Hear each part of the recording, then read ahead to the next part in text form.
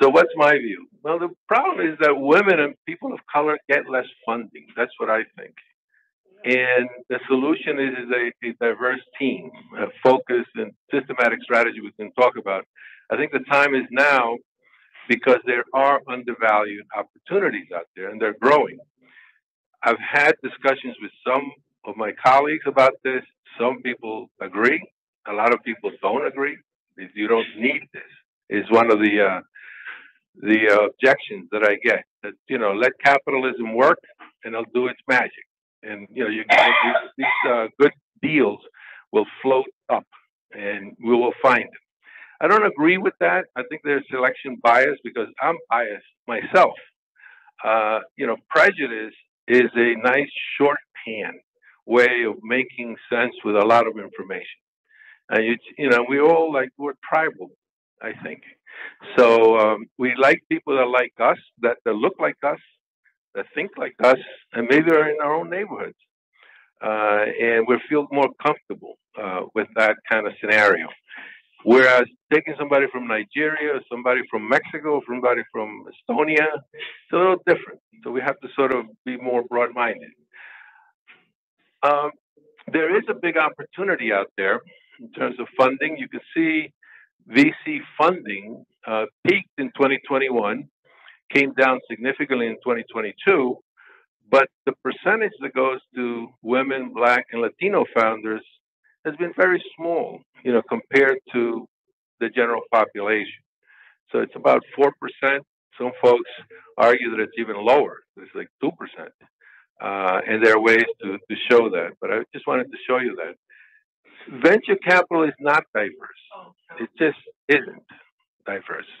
And in my view, and some of these charts and the research that we've done shows that it's in terms of diversity is still lacking. It's getting better, no question about that.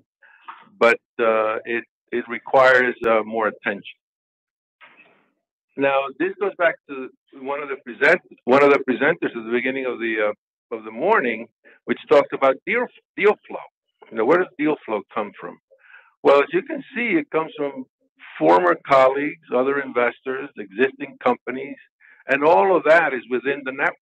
Within whatever network you're in, that's where you're going to find a lot of deal flow. One of the things that we tried to do here in New York Angels is expand that deal flow by going not only accessing a lot of accelerators, incubators, and really reaching out to a lot of folks to get in early. Sometimes we have a fear that we're not seeing all of the really great deals. I think Maury did a pitch showing that in his area we are getting to see those deals, but we always are afraid that we're missing out. The fear of missing out. It's always out there, and I believe that we need to just keep expanding the deal flow and the opportunities to find those pearls in places where a lot of venture capitalists don't go because it takes time. As we heard in the morning presentation, uh, one of the sort of the superpowers that ventures showed was that they went in early. They talked to customers and all of that. And that's hard to do because um, those are the crown jewels of early stage companies. But it's hard to do. It's time consuming. We see it here in terms of New York Angels. Sometimes I've coasted a lot and haven't led a deal and haven't really participated. And it takes that kind of effort to get great returns. You have to participate. You have to get involved, and you have to do your work. There's no shortcut to our hard work. So the point of this is that there is a network that already exists. We tend to stay within the network. And in fact, even inbound cold emails are very small. But the other ones on outbound contact with entrepreneurs, that's kind of still within the network. So we just need to expand it and make the funnel bigger. There's another misconception out there that Black and Latino entrepreneurs are not in science. They're just not around. They're not available. They're not in there.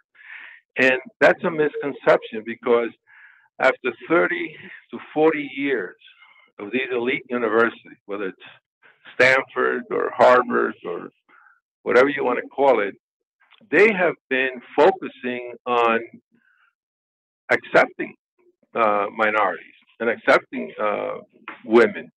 And you have 30 or 40 years, and that has produced a lot of people out there with these kinds of degrees. Even though that it's 20% of those STEM degrees are for Black and Latinos, the population is 33%. There's about 20%, 62 million Hispanics, and about 13% Black. So it's about 33%. So it's still under represented there, but it's coming up, and 20% of the total is significant.